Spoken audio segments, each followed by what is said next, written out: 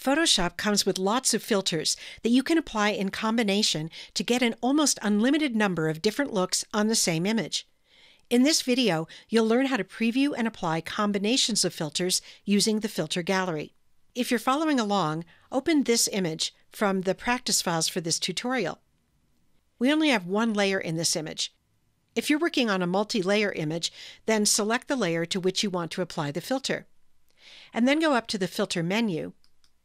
And if you come down to this area, you can apply a single filter from any of these categories.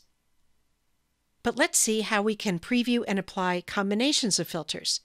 For that, choose Filter Gallery from this menu.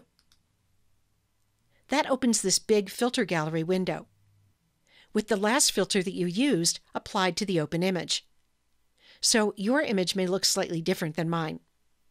Over on the left, there's a big preview, and in the middle, there are thumbnails of filters. To preview a filter on your image, just click its thumbnail.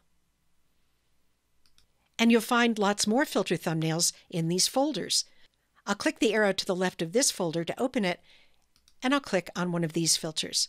Now, even if you don't like the look of a filter at first, give it a chance, because there's a lot you can do over in the next column, where you'll find controls that are unique to whichever filter you just selected. And you can experiment with these controls. What's really special about the filter gallery is that you can preview combinations of filters on your image here. To add another filter, I'll go down to the bottom of the column on the right, and I'll click this Create New Filter Layer icon.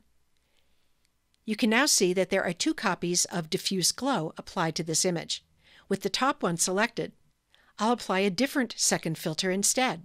I'm going to click the arrow to the left of the Texture folder and scroll down a little and click on the Texturizer filter. With this filter, you can choose different textures to add to an image.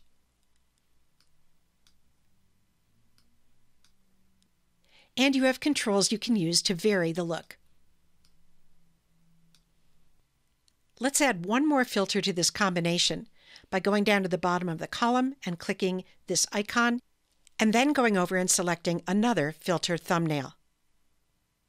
Even if you don't like the look of this at first, you can go back to the filter layers, where there's now a new layer, and click and drag that layer beneath another filter, and get a very different look.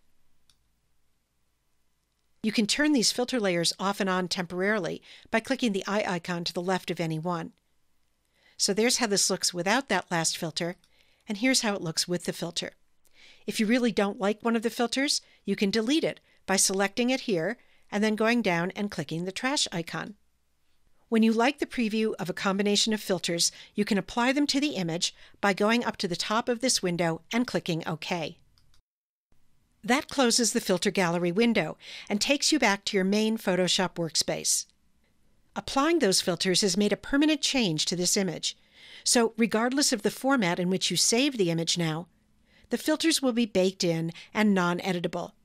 If you don't like the filters, the only thing you can do at this point would be to undo.